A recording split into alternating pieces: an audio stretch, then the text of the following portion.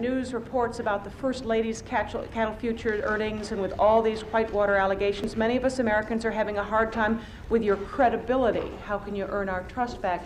Is there a fundamental distrust of the Clintons in America? Well, I hope not. I mean, that would be something that I would regret very much. I do think that we are transition figures, if you will. We don't fit easily into a lot of our pre-existing categories.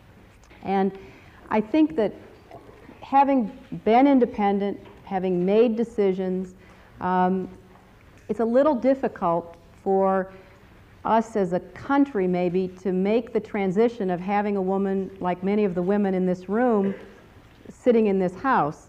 So I think that the standards, and to some extent the expectations and the demands have changed, and I'm trying to find my way through it and trying to figure out how best to be true to myself and how to fulfill my responsibilities to my husband and my daughter and the country.